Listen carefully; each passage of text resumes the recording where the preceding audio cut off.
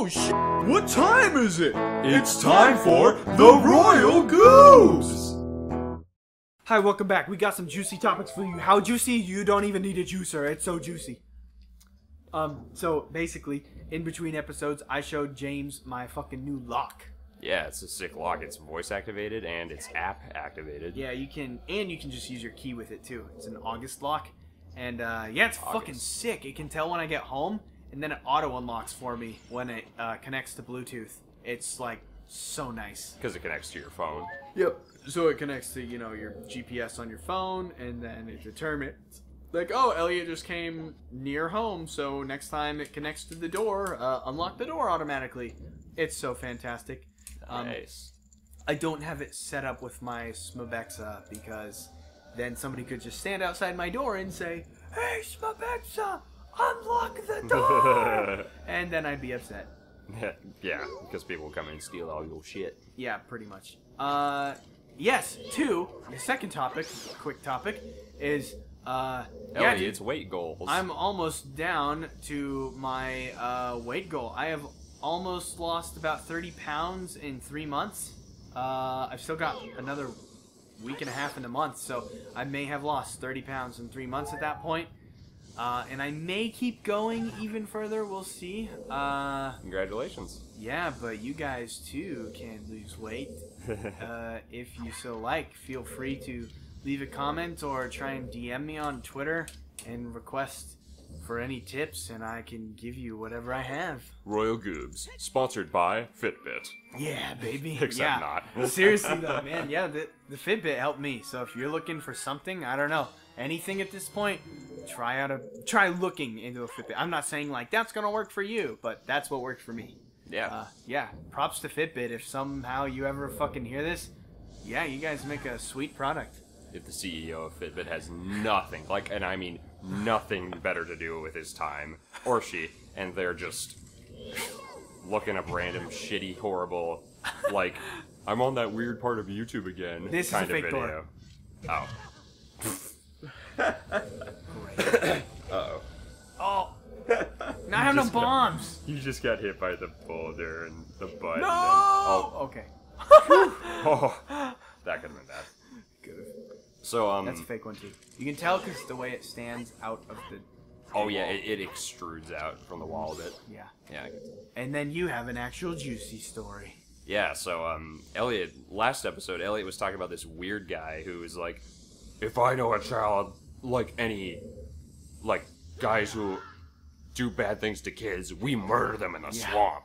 That reminded me of something that happened to me once in 9th grade. So one time in 9th grade, it was a lovely spring day. I went to my sister's softball game.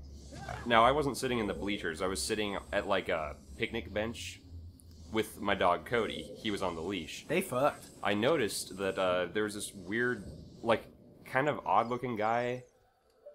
How do I... It's not like he actually shady? Was... He seemed kind of shady, yeah. And... he was wearing, I mean, he actually was wearing shades, so he looked shady. And I was like, wonder what's up with that guy. Because he didn't appear to be, like, the parent of any of the kids that were there playing softball. And I was like, what if?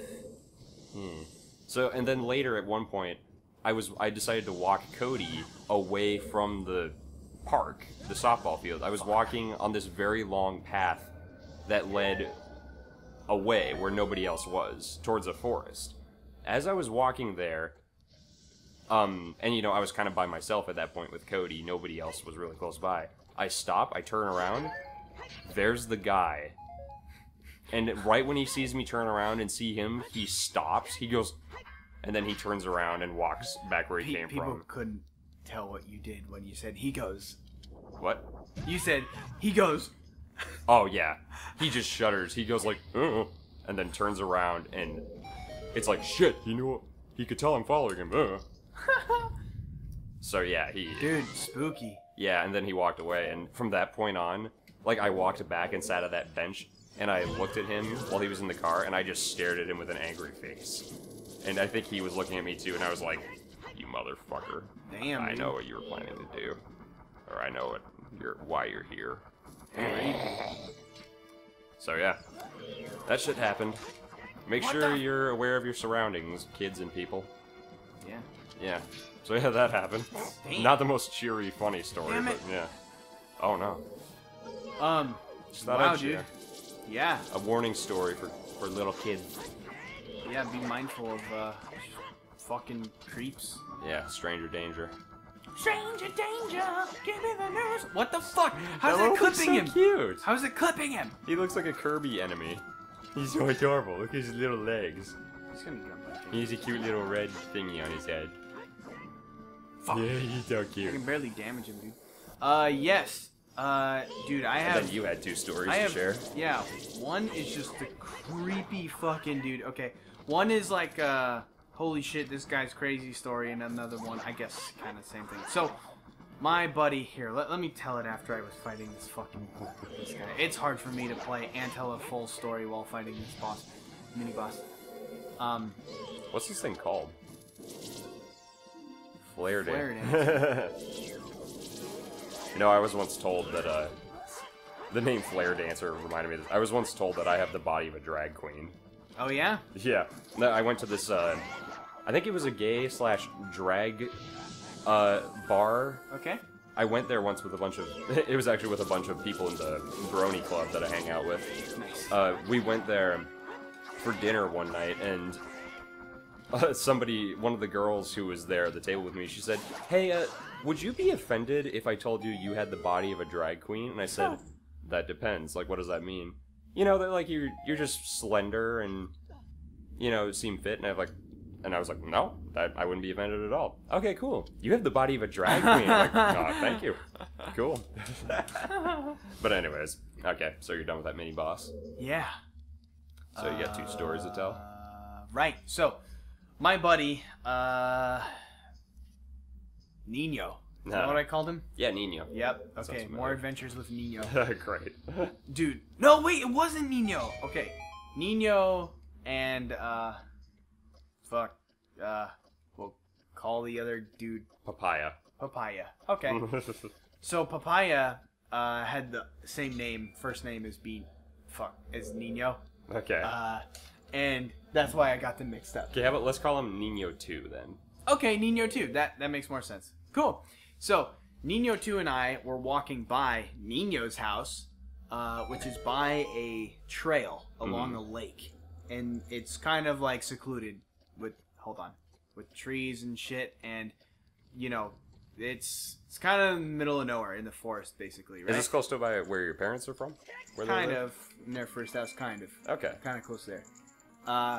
So, we'd walk that trail all the time because we could get to a local, Yes! Yeah, Mjolnir! yeah. We could get to a local food store and buy candy and shit. Like, Sweet. so growing up, I'd go there all the time, and taking the shortcut through the forest was like way faster. One day, we'd done this hundreds of times. It's not weird at all. It was during the middle of the fucking day. It was light out. Uh-huh. One day though, we were walking and we heard something as we were walking along the trail in the forest next to the lake. And keep in mind, no one can really see us on this trail. It's like very secluded, right? Okay. And so I love that. That's so cool. pixie dust. Yep. So nobody can see you. So no one can see us and stuff, but it's not that weird. You know, it's creepy as fuck at night. Like, Yeah. I wouldn't walk on it at night, but it wasn't. We heard somebody talking, and we're like, oh, it's probably just someone on their phone. Like, didn't pay any attention, right? Like, we see people will pass you by on the trail fairly often. It's a popular trail for, like, running and stuff. Yeah.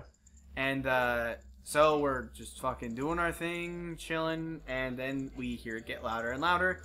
And then we see some guy with, like, really long hair, and he's tilting his head, like, 45 degrees sideways. And then we thought he was with someone at first, but no, he was talking to himself, like, out loud, very audibly. He had, like, super long black hair, and he was talking about a birthday party. Like, I want to go to a birthday party. We're going to go to the fucking birthday party. I said we're going to go to the birthday party, and we're going to go, okay? And, like, just talking to himself, getting very angry. And, then, no shit, we noticed in his hand he has a fucking machete. And he's just walking along this fucking path, like straight out of a fucking horror movie, dude. And so we get very concerned. The guy does not appear to like be looking at us at all. He's just a machete's like an axe, right? No, it's like a long sword basically. It's a jungle sword used for destroying like plants, forging paths in the jungle. Oh, okay. Right. One of those. Okay. Yes. Kind of looks like a saber almost. Right? Okay. Why does this like? I think you have to get a box. Yeah, that's what I thought too, but I broke them all. Damn it. Oh, maybe you have to use the Megaton hammer and it makes the switch stay. I thought that too, but nope. Okay, I need a box, which I broke. Yeah, you just gotta leave the room and come back in. Damn it. Okay, so we start running back. And then so the trail goes in like a big circle. Except there is one cut, and that goes to Nino's house, actual Nino's house. And that's like, if you're going straight, it's a 90-degree left-hand turn that goes, straight. So we take that, and then we get back into a cul-de-sac. It's maybe like 100 yards away, and we're just sitting at the entrance to that fucking, the path. And we wait for 10 minutes or so, because we ran, not so far, but pretty far away. We're like, okay, maybe that guy's not going to come. Alright. And then, just as we think that, or so, maybe a minute after that, as we're about to get back on the trail, down the long line where we start, where we forked off, we see the guy walk past, but he stops in, like, the middle of the thing and, like, turns 90 degrees and faces us and just stares at us for, like, I don't know, a good 5 seconds. Like, because he's talking to himself, and then he pauses and then just looks at us. And then he doesn't say fucking anything, but, yeah, then we're like, okie dokie, and the guy keeps on going along. Then we called the police, and they're like, yeah, we already got reports of this guy, we're on our way, and we're like, oakley dokley, and yeah, it was fantastic. Jeez. Yeah, pretty spoopy. Wow, dude. Yeah, I can imagine, especially as a kid, that's like, whoa. Jeez. Yeah, I mean, we were in high school. Is this gonna be a Stephen King novel? We were in high school, probably like 16 or so. Oh, okay. Oh, so you were we would have been driving to that place. So 15 or younger. I see. Yeah, but my other experience with a crazy fucking person was also with Nino too. Oh, but you can hear about that another time. Maybe tomorrow. Next time on Royal Goobs.